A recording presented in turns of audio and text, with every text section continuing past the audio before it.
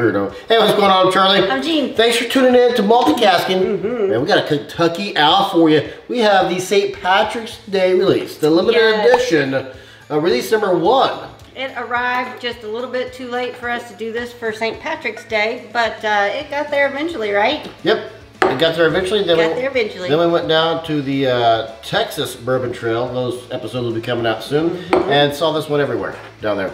But this is a collaboration bottle. This is a collaboration between Louise McGuane, I don't know, who is an Irish whiskey bonder, and John Rhea, who is a master blender.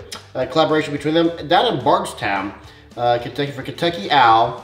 The limited release. I love the design of this label.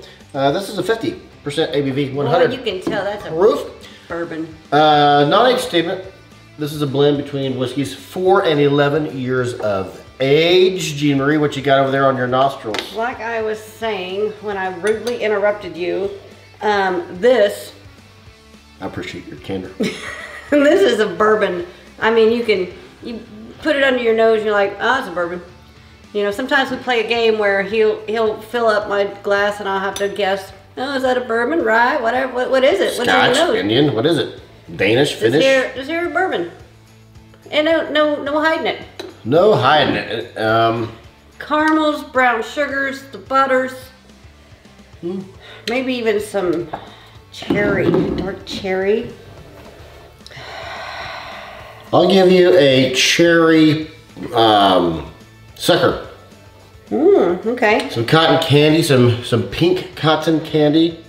This is just, it's Christmas time and you've got that, somebody gave you a tin of caramel popcorn. Okay. Maybe some peanuts are in there, but they're all kind of stuck together. Poppycock. Is that what that is? Poppycock? I'm gonna say it, I'm declaring poppycock. Some poppycock. Do we know the mash bill on this, Jean? I don't have anything written down. Just a blend of 4 to 11 years of age. With some poppycock in there, some light oak notes. The oak is there. There's some rye in here. I'm picking up a bit of the rye spice. Are ya? Not a ton. The corn's I usually there. get rye better than you do on the nose, but I'm just getting straight up bourbons. I'm getting oak and cream corn. Cream corn. Bit of sugar, like a granulated sugar, cotton candy sugar as well. I'm getting brown sugar. Different like notes. a 3 brown sugars. sugar with the butter, and it's caramel, and it's melted in a pot. That's right. I remember this was sweet when we uncorked it. And not for nothing. We've gone to this a few times since we did uncorking on it. I'm going in. I would go in. A little bit of a, as I was coming back out just now, a little bit of a raspberry candle. Maybe a Yankee candle. Look at you, look at you, look at you. Getting a new whiskey boyfriend over there. Kentucky Owl. Who knew? Well played. Well played. That's a hoot and a half right there. 2 hoots. I did 2 hoots.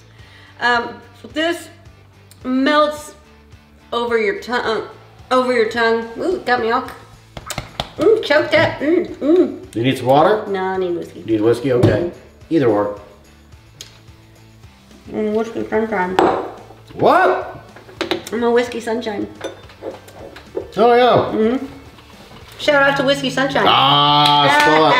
Shout out to Scott and Shelly, who comment on a lot of our videos. It is so yummy, and the finish is long, buttery, creamy, spice, juicy, berries, red berries. Oh man, it's like I could take my tongue out of my mouth and just go with the juice, and then put my glass under there, and it goes into my glass, and then I'll just drink it again. It's a recycler. We'll save that for a Halloween episode.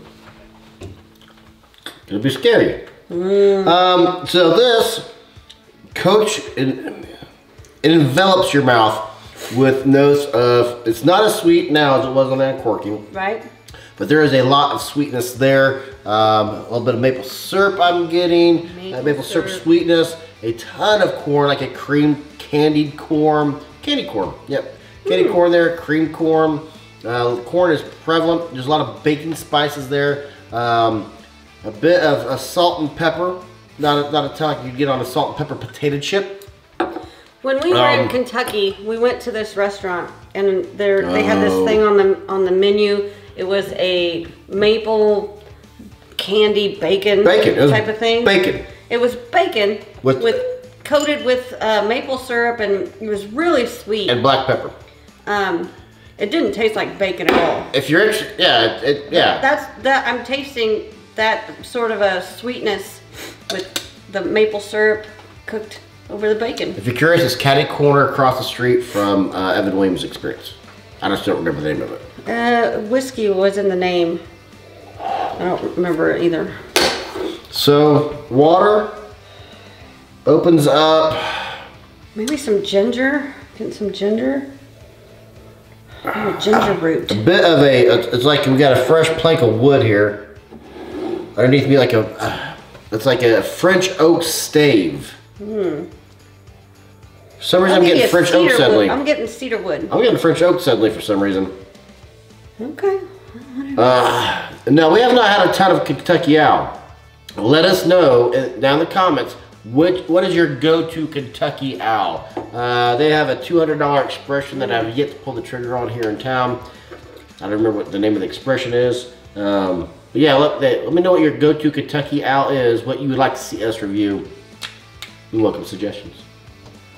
You're ready for a score. I forgot we do scores. I hate when I do that.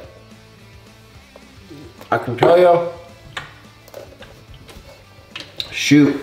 Shoot-ba-doop. Shoot-ba-doop. You're gonna be there for a while. Shoot-ba-doop. I need some more. Oh, that was sweet. There's a nice candy on the back. I'm stuck between two numbers.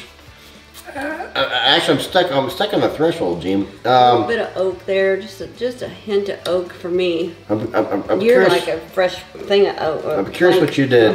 Apologize for the stall. Apologize for the stall. You know what? I'm gonna pull the trigger. I'm pulling the trigger. We're crossing the threshold. It's a 90. I guess you did an 88. What'd you do? You did 92. All right. Yeah, I did 90. To me, this crosses into that 90 range. Easy. Good job to Louise and John. Louise and John. Bardstown, right? It says Bardstown. Yeah, Bardstown. It says Bardstown, Kentucky. I like Bardstown. Yep. This is release 1. So this is a limited edition. If you see this, get it. Although I should probably tell you how much did you pay for it, Gene? $117. 117. I think it's below what they're recommending. I don't remember what MSRP is on this at all. I think it was higher than what I paid for it. But I found it online, one of the places that we're members of, so that I get the... When you're a member of some of these online places, you can get first choice of the limited edition things. Oh yeah, I forgot that's the thing. That's where I found it. They sent an email out saying, hey. Caskers, flavor? It was in flavor. Flavor, okay. Hey, the vault is open if you're wanting to go browse the vault. That's what they call it. And yeah, that's where I found it. Right, but then we go down to the Texas Bourbon Trail and it's at every liquor store down in Texas. Right, but I think it's more pricey. That could be. I'm gonna... It's not worth 117 to me. No, it's too high, I think. It is very good. Yeah. But 117, I'm not 80? in love with it, I guess. 80? Yeah, maybe I'd go up to 80 for sure. Interesting. But it's also a limited release. It's release 1, so that tells me you're not going to put release 1 on the bottle unless you plan on 2, 3, and 4. So yeah, we'll see what release 2, 3, and 4 have in store for us. I love green. Love everything about the color green. Really dig this bottle. Well, maybe not the shape green so much as established 1879. I have some imprints back there. Yeah, I see it. Love everything about this bottle. I mean, normally you see that color green, you expect it to say rye somewhere. It doesn't. It's just St. Patrick's release. I like blue and purple, if you're wondering. Green's where it's at, folks. Green's where it's at. Anything to add, Gene? Subscribe. Oh yeah, you made it all the way through the video. Subscribe. Yeah, subscribe. Check it out. We're coming up on 600 subscribers. Whoa. Yeah. I'm Charlie. And I'm Gene, and I hope you are just as thirsty as we are.